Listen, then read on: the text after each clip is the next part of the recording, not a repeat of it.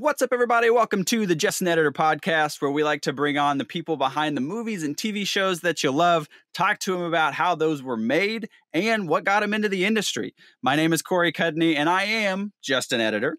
But today I have with me somebody who has worked on tons of documentaries and TV shows. We're talking like Top Gear, Making of Scott Pilgrim vs. the World, Ferrari, Race to Immortality, Ronnie's, and the subject of today, mostly the brand new in theaters today, actually, if you are listening to this when the episode comes out, is Edgar Wright's new film, The Sparks Brothers, which chronicles Ron and Russel's journey from England to LA to back again. I actually have those reversed, but it's a fantastic journey.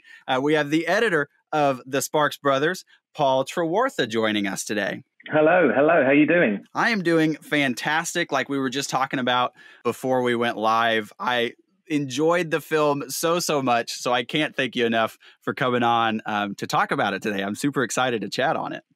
No, it's a real pleasure. It's lovely to talk about the film. It's been a great project to work on. So yeah, always happy to talk about it. So I just want to jump right in with this on the first thing that I thought of as we were getting to, I don't know, probably like the hour 45, 2 hour mark, was how hectic was this edit? Because we're traversing, 50 years of content, a dozen interview subjects, media of all types, going from like 4:3 old footage and literally pictures in like a film reel all the way up to today's standard of 16:9 high def behind the scenes footage. So what was it like, encompassing 50 years of these people's lives in a documentary? Yeah, I think, with a project of this sort of scale, you have to stick to your guns and be confident in your approach. And I think that there's definitely a temptation to run before you can walk when you're dealing with so many assets. Quite often there's a pressure for people, people are eager to see things. And so you feel inspired to jump in before you've actually been able to properly break down the rushes. But the longer I've done this, the more I've realized that it's just not the right way to approach it at all. And so, I always organize my projects in a sort of really diligent way. And so there's, you're going weeks and weeks and weeks where you're just breaking down rushes, ingesting, organizing. And, there's a point, there's a sort of a tipping point, a critical tipping point where now it's time. All of your ducks are in a line. You're in a really strong place. And the benefits after that are absolutely huge because you can just, everything is exactly where you need it to be. You're super organized and then you can really have some fun. And also it just really helps in terms of flow. If you're organized and you can access what you need when you need it, the edit just goes so smoothly from that point. So, sticking to your guns for that period of time. And I mean, we had a vast quantity of assets in this one. You're absolutely right. I mean, there really was a vast quantity. Yeah. How did y'all get all of those assets together? Like, that's a fantastic point of just, like you said, how vast amount of those were all of those supplied by the Sparks Brothers themselves? Like, how did you guys gather all of those assets? So Kate Griffiths was the archive supervisor on this, and she did an amazing job with Tess McNally Watson. Together, they were on the project for a fair while before I came on. And they actually used a system called FileMaker, which was just a great way of annotating all details regarding all of the archive, so that was accessible to everybody who wanted to have a look at it. It was all available, and at the same point of ingesting those assets, they were actually able to give them a unique ID, and so every single individual piece of archive had actually been, given an ID, broken out and described. And so we're all sort of aware of it and organised to a degree. And then it's a case of just working out, quite a lot of that information doesn't naturally translate into the NLE. And so you actually have to find a way of utilising the good work that's been done to drive you forward nice and quickly. And, I work very closely with my assistants to do that, basically. Yeah.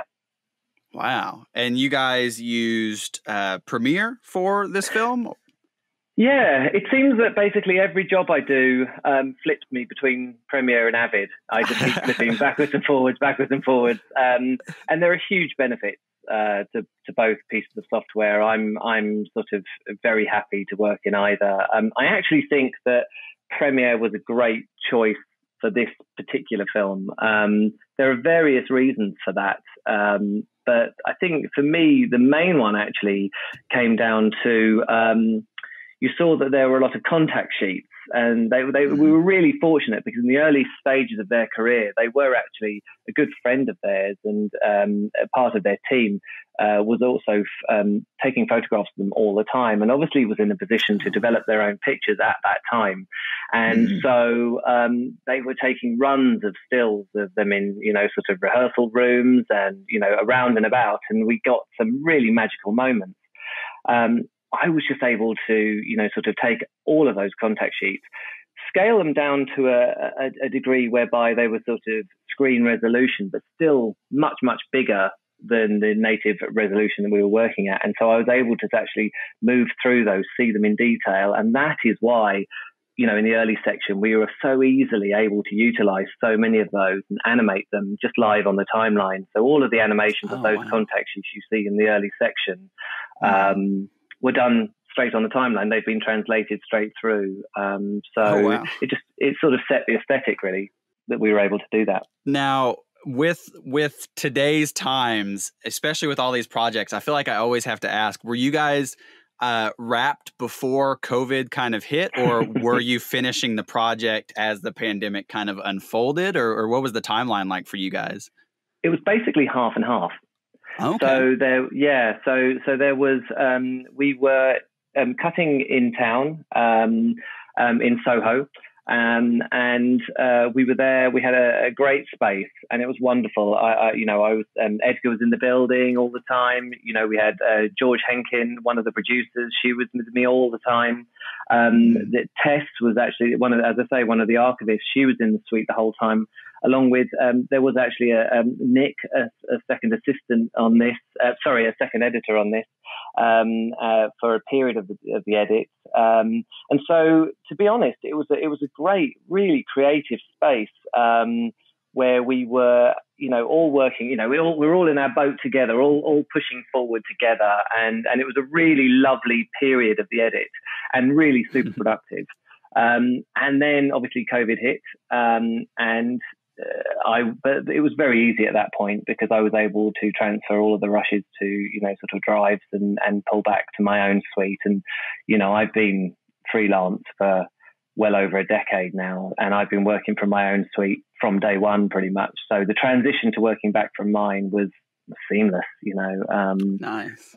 Yeah, it was cool. So for anybody who hasn't seen the film yet, a lot of the film is talent sitting down and kind of driving the story forward through their testimonials, for lack of a better word. One of the first things that I thought of when I was, watching the movie was, I know editors are on set a lot of the times for a lot of these films. Were you able to be on set for any of these interviews? Because like they range from like Flea from Red Hot Chili Peppers to just Edgar Wright himself, the Sparks Brothers.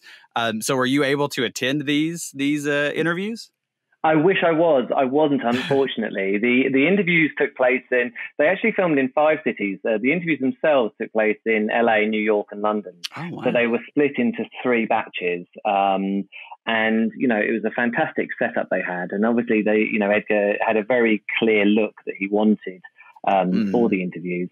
And they're very strong. And it's quite nice actually because it works so well because the film obviously has a collage element to it. We incorporate animation and all forms of archive. As you say, we've kept the archive in its native ratio and, for many reasons.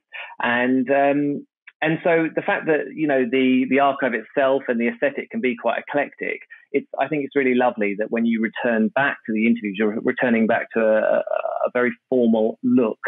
And I think it creates a beautiful spine. I wasn't able to be on at any of the interviews because I was actually finishing up on Ronnie's, as you mentioned. So there was actually a small section of edit that started and took place before I actually came on board. And then as soon as I was actually able to flip across, I did so. And that was fantastic. That worked out beautifully. So, I would have loved to have been there. There were some really awesome contributors who I would have loved to have met. But unfortunately, I'm just in my suite the whole time. All the time. How much, like, I know that it's impossible to nail down an actual number, but like, how much footage did they give you of just sheer interviews? Because I imagine there is a ton left over. Yeah. I mean, there were 80 interviews in total. For example, with Ron and Russell, there were 11 individual interview periods. They were set up, so there was over 18 hours of interview with Ron and Russell themselves. Oh my God!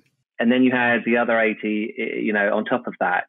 And there is a lot of great stuff for, with every single interview. Edgar used a thing called an earwig, and so towards the back end of the interview, there was actually a period where the contributors were actually able to, when they sort of said, Edgar would say to them, what's your favorite song? What's a song that means something to you?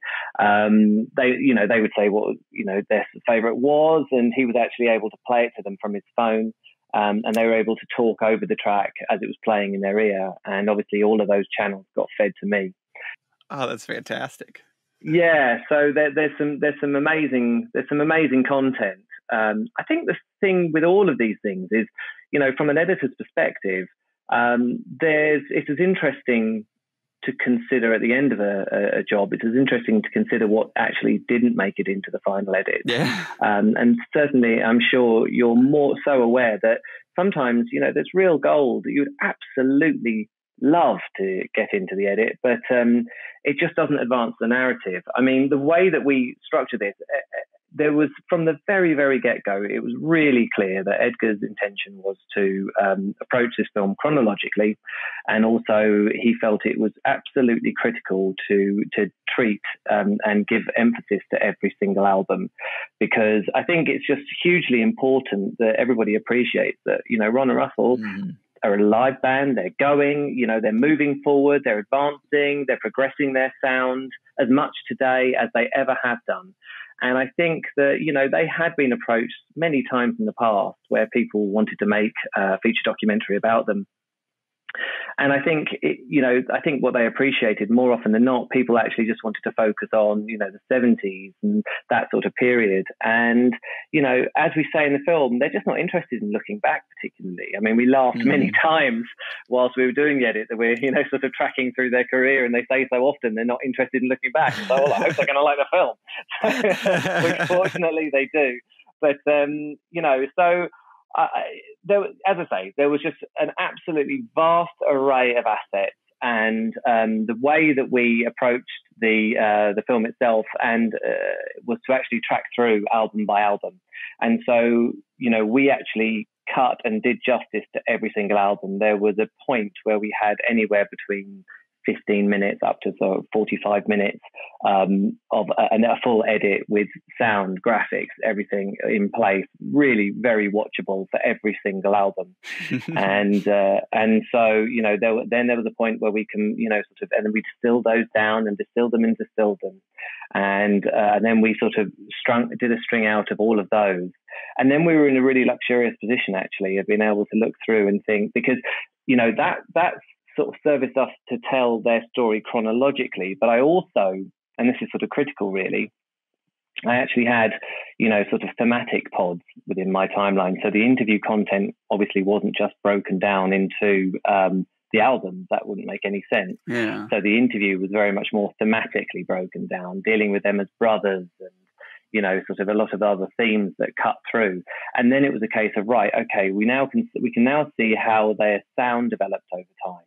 And we can see really obvious places whereby it would make perfect sense to discuss certain facets of their interaction and things like that. And we were actually able to deploy those at an appropriate time throughout their narrative. So that's where the sort of thematic breakdown came in line, fell in line with the chronological aspect and the development of their sound. Wow. That's a brilliant idea, to have a reserve and be like, all right, this is this is this, sequence or whatever, and it's just full of these thematic elements. Oh, we can fit that in this place. That is a genius idea. I think the other thing is, it was really sort of critical for us that there was a sort of natural flow to that as well, whereby, I think the beauty of approaching a long career chronologically, and, is the fact that we try to provide a natural platform where a viewer can move through their career in a natural way and actually see correlation between, sort of echoes of themes that resonate through time and time again throughout their career. Yeah. And as such, sort of draw their own conclusions and find their own connections about how the brothers work together and what was their main motivation for their sound. Because although the albums can sound very different, themes like their sort of anti-establishment, sort of punky sensibility, that sort of resonates at different times in different ways. And I think that you sort of feel that quite naturally because you've sort of experienced it in the microcosm by stepping through their whole career chronologically. So that was a really sort of positive takeout from this approach. How familiar with Sparks were you coming into this project? Were you already a fan? Had you just heard of them, or? And I was in a really fortunate position, I think, because I was somebody who had a loose knowledge of them. Mm-hmm. I certainly was aware of them. There have been many, many, many people since the first trailer went out who were saying, "Is this a real band? Are they really?" And I certainly wasn't in that position. I was very, very aware of this town, being the big hit in the UK, and I was also aware of other tracks that they had made, but I certainly wouldn't have counted myself as a huge fan, which I now do. And I mean, I think this is the thing. I think that again, from an editor's perspective, you go on your own personal journey with every film you work on, and it's really quite important that some of the lessons that you learn along the way, you try and actually inject some of those into the edit itself, because you become aware of things and appreciate things. There were songs at the beginning I just couldn't get my head around, and actually through the repetitious action of sort of hearing them and working with them and hearing other people talk about them, they became accessible to me, and as a consequence of that, they've ended up becoming some of my favorite songs, and so I think it's like the equivalent of actually doing justice to an album by listening to it track by track. I think if with any band and any album, if you actually go to the effort of listening to the album in the way that it's supposed to be listened to, you actually feel like you've learned something about the band at the end of the day. And, one of the main problems now when it comes to playlists, I mean, playlists are fantastic. I mean, I've been making mixtapes, and, since I was really young. So I love a mixtape. I love a playlist. Yeah. But I do think that there's, it's really important, actually, if a band actually puts together an album, chooses songs to go in a specific order, that you actually listen to those, and that will help you get to understand what they were trying to achieve with that album. And I think that, making this film has worked for me in that way in a huge scale. And I felt like I learned so much about the band, but also I was able to provide the team with the perspective of somebody who isn't fully immersed in the band. So quite often there, George and Edgar and Kate and Tess were all, really massive fans and very, very, very knowledgeable about the band. And so I was actually able to moderate some enthusiasm sometimes and say, actually, there are certain elements that are slightly more accessible, and how do we make this more relatable, and, all of those sorts of things, which, wasn't a difficult job. It was really easy in many respects, but I think I was able to bring something to the party in that regard as well. Yeah, you guys do a phenomenal job introducing the band and the concepts, and like you said, going through each album, because as somebody who had legitimately never heard of Sparks going into this film myself, exactly like you said, by the end of it, I have become a fan. And it's a testament to how you guys did, because, I go out on a walk around my apartment complex and I can go through the discography, and each one I'm like, oh yeah, this is the song they talk about. I can start with this and actually listen to the song all the way through. And it's like, oh yeah, this is awesome. I know these these tracks now. And so I think that's just a testament to how good you guys did throughout the film. Thank you very much. That's great. Thank you. And you mentioned earlier Edgar Wright's real passion, for the actual project itself. And watching it, I'm a big Edgar Wright fan myself, and I've got to know if I'm just projecting onto the film. But I feel like a lot of the cuts have that like patented Edgar Wright energy to them. I mean, the cut on beats are so good. Like the title cards specifically, you always nail the dictionary definitions, like with the drum beats and everything. So like I said, am I projecting? Was that an intentional cause to really nail that motion that he's kind of known for in the documentary? Well, I think, Edgar's really fastidious and as a director. And I mean, he's, his style is well known and obvious. I think for me, the great thing about working with Edgar is the fact that we actually do sort of share very much a common aesthetic in that regard, and a common desire to make something. The timing of those titles and stuff originated from myself, and it so that's how I would want them to appear and stuff like that. Yeah. However, it would be, Edgar's got a really clear opinion about what he likes and doesn't like. I think a good working relationship is one where you're both pulling in the same direction. I think if there were times that, I tried something and Edgar wasn't sure, he would definitely say something, and that's no issue at all. However, I have to say that 99% of the time we're just pulling in the same direction. We both sort of, nice. It's just it's always been a really sort of a good working relationship, whereby I think that we're sort of like the same things and enjoy the presentation and the way things cut. And I mean, documentary is obviously a different thing in terms of he's the beauty of Edgar's work is that he's actually able to control the camera work, the cuts, everything, and it all stems back to the storyboards, incredible storyboards. And obviously you can't do that with documentary. Yeah.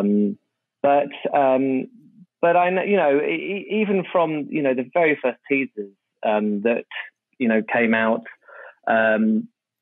that we've sort of worked on and had been worked on, the pacing of it, it always felt like an Edgar film. I think what he does so well is he provides a sort of platform to allow everybody to do what they do. But I think everybody, sort of is aware, of his aesthetic. And I think that has an impact, in the way that you work and the way that you approach something. So, for example, so often I might naturally think, oh, there's a bit of space there, we'll sort of leave that. And it's just like, oh, there's an amazing point. Do you remember the point somebody said? And then his enthusiasm to sort of bolster sections with additional comments, increased the pace of every single section.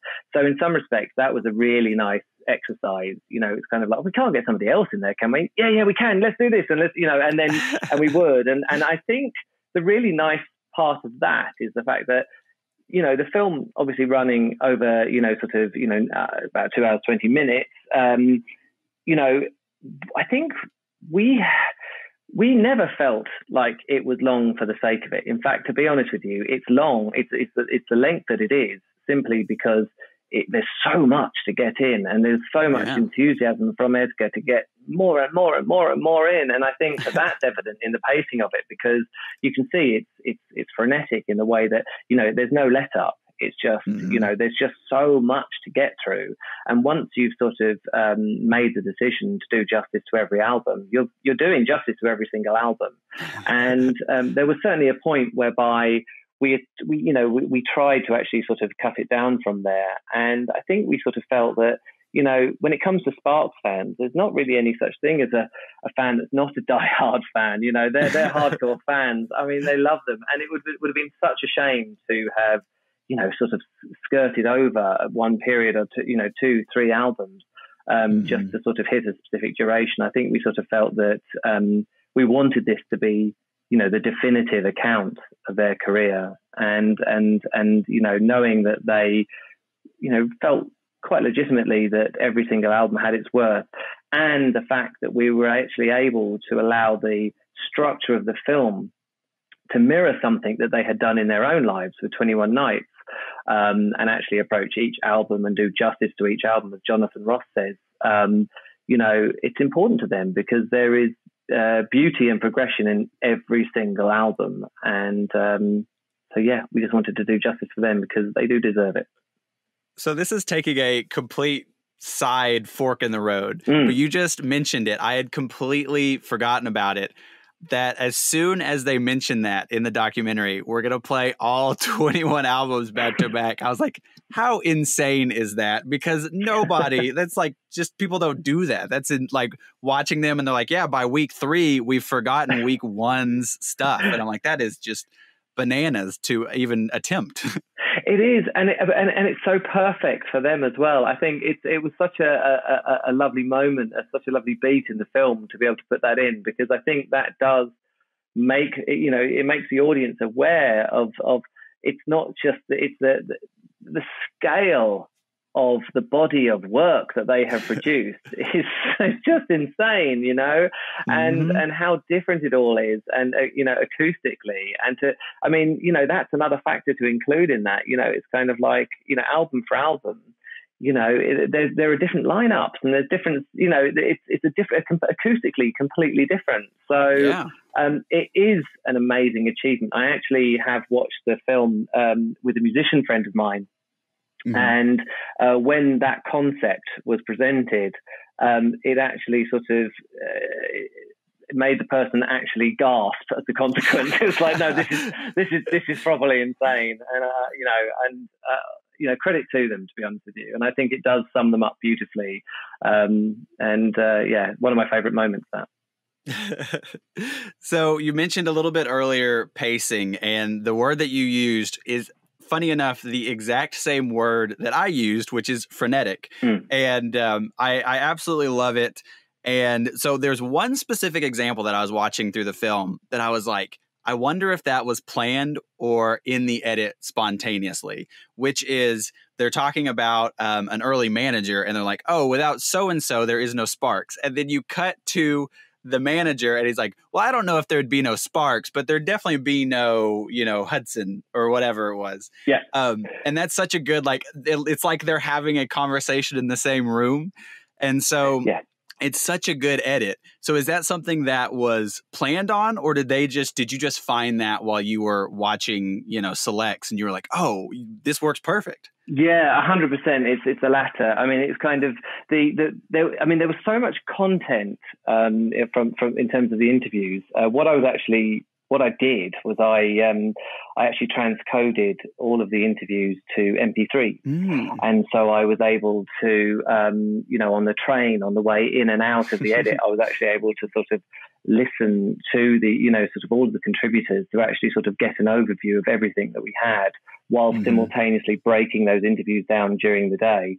And you do sort of form these natural connections. And I love it where you can provide an immediate counterpoint to a concept, because I think it's really important that, the whole process of editing is the fact that you can manipulate dialogue to work in any way you see fit. But that's not really what you should be doing. I think it's about creating a balanced perspective, and actually sort of, I think, a counterpoint, and providing an immediate counterpoint, I think hopefully demonstrates that we're actually trying to create like a balanced perspective. I mean, for example, I can promise you that we are not, although we're sitting on a wealth of rushes, I can promise you in the suite, we're not sitting on a wealth of people talking disparagingly about the band. I mean, people didn't have a bad word to say about them. And when you meet them, you can understand why. When the band did break up, we actually we did put it in there. It's kind of like when, the manager was extremely disappointed, and it made perfect sense that he was disappointed, because they were onto a winning formula. And they'd had enough of the UK, and they decided it was time to go back to the US. And, in the short term, it certainly worked to the detriment of the band, for all of them, because, they could have, stayed in the UK, they could have kept producing albums, they could have kept the sound, but they wouldn't be Sparks. And Yeah. I think that's exactly the point that is being made. And I think also, making this film with the benefit of many years that have passed by, I think everyone can become a touch more reflective about, I think had you spoken to the band that year, they probably would have had something else to say. But I think it's a testament to their, the development of the relationship of the guys with the people in the band. Years have gone by. They've seen how Sparks have grown and developed. And I think they feel really pacified that, they were just happy to be on the journey for a period of that journey. And I think that's the sentiment that sort of resonated for all of the previous band members that we spoke to. I love that you use a match cut in a very specific way. So like the last example was kind of like an auditory match cut, if that makes sense. Another one that really stuck out to me the two others that really stuck out to me was the rocket ship taking off, where that one's more of just like an L cut, but still works really well to carry the motion into another scene. And then the other one is the roller coaster cut, where you start a camera shake in an interview section and it carries over into the natural camera shake that was in the roller coaster film. And this is kind of the same question, but is a lot of that just you having fun, just sitting down at the computer being like, oh, this would be really funny if I did this? 100%. Yeah. I mean, we had the beautiful thing is that, having Tess in the suite with me whilst we were cutting, it was lovely because I was able to, just turn around to Tess and say, right, okay, how about if we, for this section, why don't we, consider themes like this? We could talk about themes and just have some fun with it. So, for the song Tits and stuff like that. And we were like, what's an amusing way to represent this? And so we, got a couple of blue tits and the blancmanges and the melons and things like this. And so we were sort of just having some fun, and I think, the thing about the band themselves is they are, they're humorous. They've got their tongue firmly planted in their cheek quite a lot of the time. And I think it's that sentiment that actually gave us the latitude to approach their life story in the way that we did. I mean, not many bands would be prepared to allow, their life story to be, and their albums and their previous work to be represented as a flop. I think one of my favorite examples of having fun with archive is actually the belly flop. I think that the belly flop on this, sort of the release of their first album, I think is kind of, it's funny at the time, but then I sort of took great pleasure then in actually, I don't know if you've noticed, but at the back end of their career, when we're sort of summing them up and summing up, sort of, the benefits of the approach of actually sticking to their guns, we actually take the same belly flop you get at the beginning in the release of the first album, and we actually reverse it. And so it's literally taking back that failure and saying, it's the failure that we represented with the belly flop at the front end of the film, at the back end of the film, we're sort of, now we've given you the context. The fact that they didn't have huge financial success with that first album, you could easily think, well, it's a failure then. It's like, well, actually, it's not a failure because it's the building block that's allowed them to progress through their career and keep making music for as long as they have. And then that goes to a match cut of Russel landing on stage in the Kentish Town performance, to an adoring audience. And I just kind of, I took great pleasure in that because that was literally visually, taking back that assumed failure and repositioning the idea of what is success specifically for pop. I think there would be no doubt that in many, many areas of music that success could be attributed to many different things. Artistic success. If you spoke to a classical musician who had struggled financially their entire life, but had stayed true to themselves, you think, yeah, I can understand that. But with pop music, I think that there's definitely an assumption that a successful band is a financially successful band. And I hope that in this film we provide an opportunity for people to take another look at not just Sparks, but other artists that didn't necessarily make it past certainly there's not many who have made as many albums as they have, but certainly, hopefully, it does reposition. Sort of make people reanalyze what success means in that arena. And they're great for that because they're such a great example of that. So my last Sparks related question, it became a mini game while I was watching this film, which was the lower thirds, figuring out paying attention to see what people would get and see if their title changed, and everything like that. A really good thing that you did, speaking of failure, was another manager of theirs was like, I'll put my career on the line, if this album doesn't do well. And then you change the lower third where the album doesn't do well and the new lower third runs in. So was the lower thirds, who came up with the lower thirds? Because you have some absolutely great ones in there and everything. So who was in charge of coming up with the lower third jokes? That was very much a team effort. I mean, in that regard, we were all just trying to make each other laugh. Edgar was obviously responsible for many of them. A whole bunch of them are mine. George as well. We were all just trying to make each other laugh. I'll be honest with you. There was a point where they were a lot more extreme than the version that you see in the final edit. There was a point where I think we all appreciated that we pushed it too far, because I think the other thing that we've really tried to do with this film is to not actually. The last thing we wanted was for it to feel exclusivist. At any stage, that this is a band that you need, you've got to be cool to understand. That is absolutely not in any way, shape, or form that and never was our motivation. And I think what we realised at some point was the fact that although with some of the lower thirds they were really funny, it had got to a point where some of them felt a bit like an in-joke. And so we sort of had to moderate ourselves a touch and pull back and actually make sure we had given people the relevant information when required. But things like Beck, the above, they just made us laugh too much to be able. We couldn't just give those up. They're really funny. So looking back on the project, are you pretty happy seeing people's reactions on Twitter? I know we were talking about this a little bit before the show and everything. But the reception has been purely positive in my, what I've seen online. So how is it like seeing people respond like that? It's just been fantastic, really fantastic. I think we felt really strongly, as I say, it was such a personal project for everybody involved.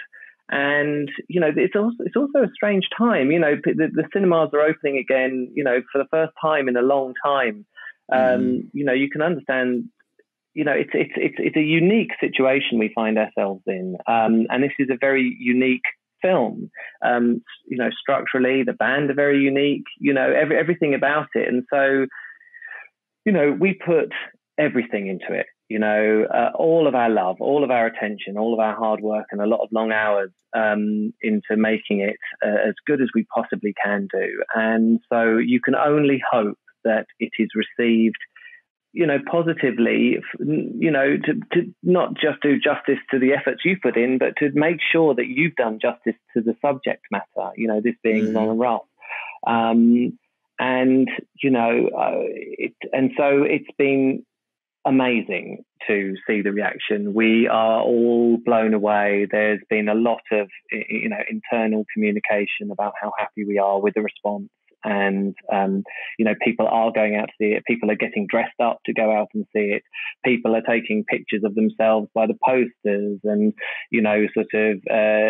shots of their screen, their ticket stubs and, and comments and Ron and Russell clearly love it as well. Because if you look at the Sparks official Instagram stories, they're sharing these things. Edgar's sharing these things. There's a direct line of communication with the band and Edgar in that regard through all of these platforms, and rightly so, because it is, a small family has made this,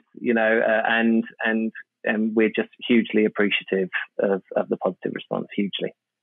Well, you've all definitely deserved it. Like I've said numerous times today, the film is awesome. I love it. The film as we've said numerous times, is the Sparks Brothers. If you're listening to this when the episode is out, it is in theaters right now. If it's been a little while while you're listening to the episode, it's probably on VOD somewhere, and you should watch it.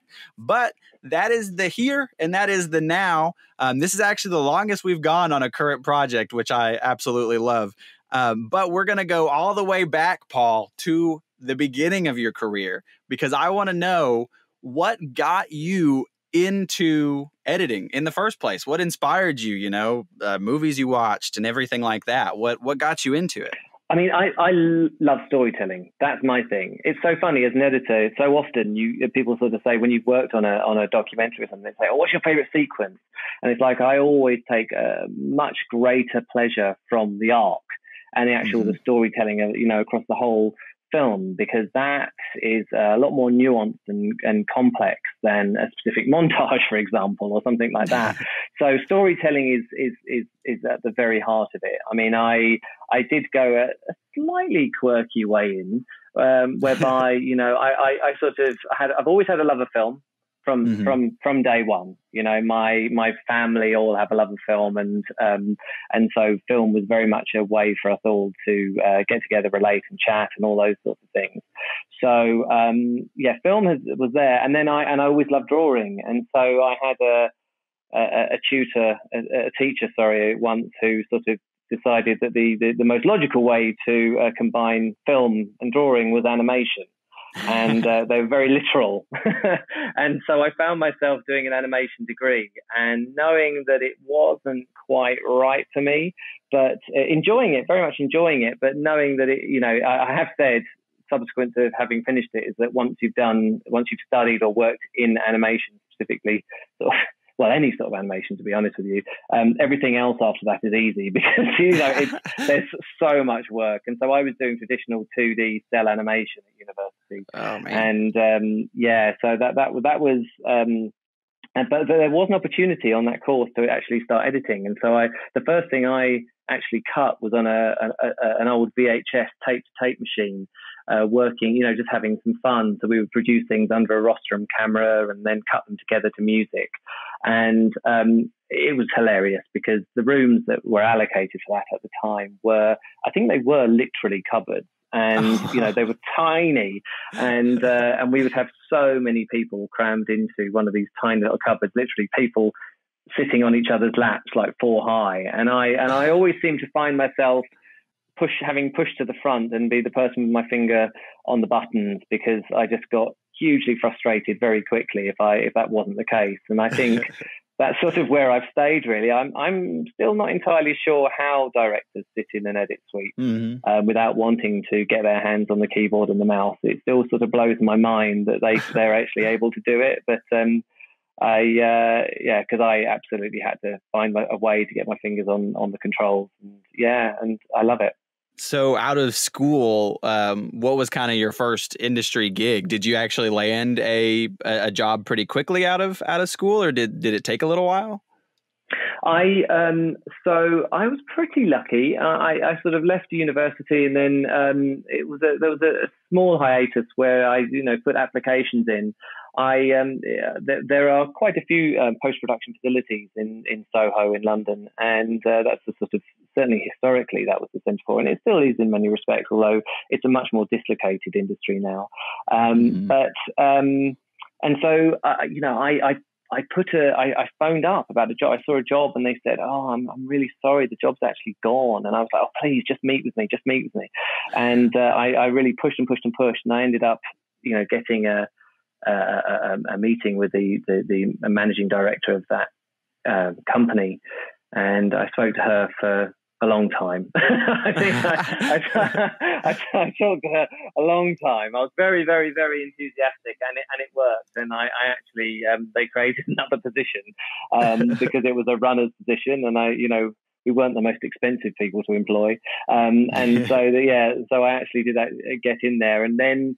Again, I was pretty fortunate. I very happily, sort of made teas and coffees and brought food for about 6 months. And then the lead editor there left, and they came to me and said, "Right, we've got a choice. You either decide that this is exactly what you want to do and you go for it and throw yourself in at the deep end, or we can bring somebody in. And I was like, no, let's go for it. And so I swatted up. I read every manual. There were times where I was literally in an edit and then requested to do something, and I'd say, hang on a second, I just need to pop outside a second, and looking at the manual and checking that out furiously and coming back in confidently and like, yeah, absolutely, I know how to do it. And so it really was a trial by fire. But no, I was sitting with clients cutting from sort of 6 months in there, and then I was sort of in control of the Avid side of the business, whereas the rest of the other side was into online. So at that point, I was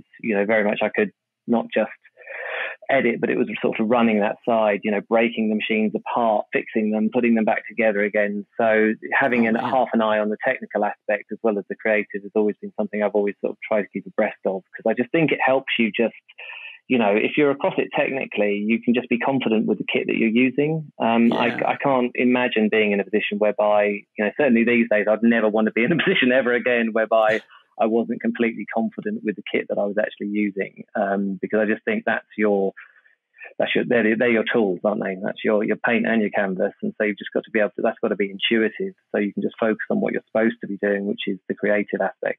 Yeah, it always definitely comes in handy if something does go wrong that like, okay, it could be one of these three things. Like, let's figure out what it is. So that's a fantastic point. Yeah, and I think that, it's like, and experience counts for a lot in that regard as well. I mean, there's so many times where I'm sort of working with assistants and there's a problem, and they're like, I've tried this and that and this and that, and you end up with a sort of a mental checklist technically of things to try, and 9 times out of 10 it'll be one of the things that you've sort of experienced before. It doesn't matter which piece of software you're using, and that's always satisfying as well, because you sort of think, oh, those years, they do count for something. So I notice on your IMDb, going through it, you kind of start with like TV series and shorts in your credits, and then once you hit documentaries, it's kind of like that's where you've kind of settled, it seems like, into that cubbyhole, for lack of a better term. So what was that kind of transition like? And I guess it's, have you found like where you would like to stay kind of like in the documentaries, or are you always open to try other things, I guess? Yeah, I mean, I would always say never to anything, because I think you don't know what you don't know. And so always, really happy to try anything. However, from the perspective of an editor, I can't see a greater challenge out there than documentary. Because, with scripted feature, obviously the edit is, as is often referred to, it's the final part of the script. And so, and there is a lot of them, you can do amazing things and transform a film in the edit. So it's not in any way suggesting that that's not the case. But, from the perspective of storytelling, what I absolutely love is, you've got hundreds of hours of rushes and you are finding the narrative, you are finding the story, I love the research element of it. I love the fact that, YouTube is an amazing thing. It doesn't help you really in terms of, you can't use anything that's come off of there, but what you can do is use it for research and find these connections. I love the sort of slightly journalistic aspect to it. And certainly, for example, with Ferrari, that was an amazing thing. Somebody presented us with I can't remember the musician now, but it was like a second DVD where they'd actually found that there was some footage on it. And I think originally the idea was that we were going to be in a position to be able to rip the DVD and use that as source. And I kept saying, but I know that those masters, those rushes must be out there somewhere. And we ended up tracking them back to a castle in Germany. Oh my gosh. And they were in a terrible, terrible state. And then we got the film transferred. And it was just absolutely, it was one of those magic moments. There was so much gold in there, and it totally and utterly changed the film, because suddenly we went from having no personal content to a wealth of personal content of these drivers, and we had to revisit every aspect of it. So I love the bend and flex and the creative challenges that documentaries present, and I always wanted to work in documentary. That was always my what I was gunning for. Okay. And so, yeah, no, very much so. And I like working with interviews and then illustrating those. I love working with sound, and I kind of like the fact that there's just so much to work, so many elements to work with and get your teeth into with documentary. And I just think it's just a huge editorial challenge. And I also love the fact that, with documentary, you sort of, the edit is kind of, in many respects, it certainly runs in parallel with production, but quite often, if you go to a wrap party of a film, quite often everybody in production knows everybody else. They've all had this amazing experience where they've traveled the world together, and the post team will sort of sit together and be like, I don't really know anybody here, but it's nice, we're having a great time, let's just stick together.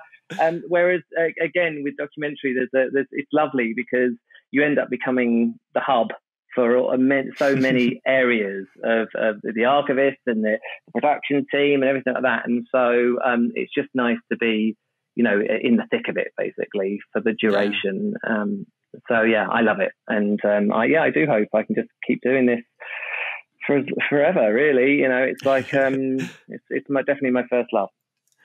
So how do you find any free time looking at your IMDb? Because we mentioned it earlier, Ronnie's sounds like ran right into Sparks Brothers. And then you also have 2 other credited films coming out this year in Make It or Die Trying, and I do not know how to pronounce this other one. Kipchoge, The Last Milestone. Yeah, so Make It or Die Trying, that's now out, so that's cool. But it's so that was it. That was interesting. That was one that has been running for years, basically. That was one of the documentary projects that had actually sort of that had flow in between all of the other projects. So I was actually, I'd done bits on that prior to Ronnie. Okay. And then it would sort of pop up again, and I would do a small section of that, just depending on when they were able to shoot things and things like that. So that's been bubbling away for some time.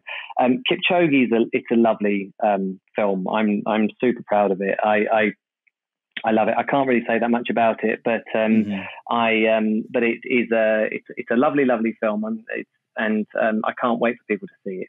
And so, yes, and they literally did run back to back. So lockdown for me, Ronnie's went straight into Sparks, and then Make It or Die Trying, and then and then they went straight into Kipchoge, and then and Kipchoge has now run straight into the project I'm currently working on, which unfortunately I can't say anything about. But and then this is going to see me through for another 9 months or so. So it has been. So in terms of life. Yeah, I'm very lucky. I my wife is incredible. I've got 2 boys, and one of the most amazing aspects of working from my suite for an extended period of time is the fact that although I'm my own worst boss and I still do incredible hours, and you are actually able to take advantage of the hours where you would have been traveling.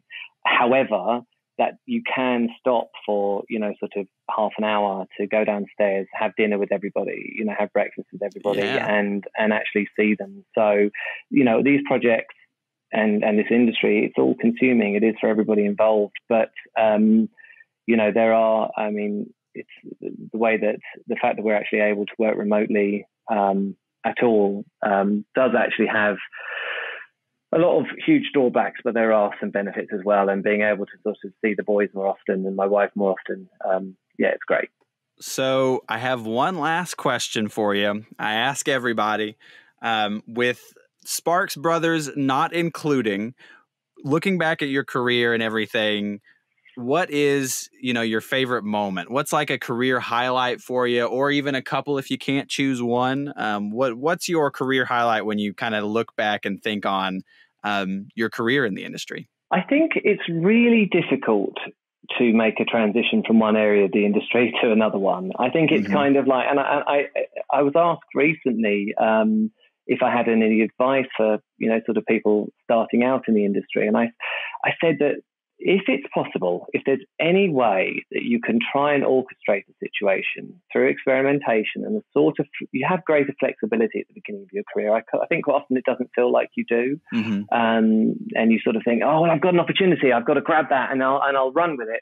But actually, there is a greater sense of flexibility, because by the time, you've been working in the industry for 10, 20 years, you're burdened with many, many life commitments, and you've got a lot to look after, and you've also built up a vast quantity of connections through the industry. People are aware of what you do and what you have been doing for them. So then trying to change the area in which you're working is actually, it's very difficult. So I think the trend, I had, I think going freelance and, sort of being given an opportunity to start working on the behind the scenes documentaries was awesome, because it was the first time I had actually worked on a lot of projects where I was being delivered, sort of hundreds of hours of rushes. And it's like, right, where are the stories within this, and tracking through and finding it. It was a nice stage in my career, but then progressing from that to thinking, right, what's going to be the first gig that's going to be the first sort of released documentary, where I'm cutting the main one, and actually, getting the first gig in that regard, I always remember being, an amazing moment, because I just felt like, right, here's an opportunity. I'm properly going to grab this and not let this go. And so that was a really wonderful moment. So yeah, there's lots of little things along the way. As I say, going freelance in itself, that's always a scary prospect, isn't it? But something, sort of quite a natural progression. So, sort of doing that, and and actually working. The other thing, actually, just is sort of working with the assistants I have over the years, and sort of seeing them, sort of then start cutting their own stuff, and and just really enjoying that for them, and working with people. I think that's always been, I've always loved that. The dynamic with myself and assistants is just, it's a relationship I really, really appreciate, and I've been very, very lucky. And so, sort of seeing people grow and develop, when I was working in facility, I used to train people up and start them out on their career, and, following them online now, people working all over the world, sort of cutting things and stuff like that. It gives me a great deal of pleasure, to be honest with you, to sort of see that they've done that. And so, yeah, that's a really positive thing as well. Yeah, that is a fantastic positive way to wrap things up. That's amazing. So, Paul, thank you again so much for coming on. Like I said earlier, Sparks Brothers, fantastic documentary. If you want to follow Paul on Twitter, like I just did, and you absolutely should, it is at Paul Trey on Twitter, and I will throw that in the description as well. So thank you, Paul, so much for being on today. Thank you so much for having me. I've really enjoyed it.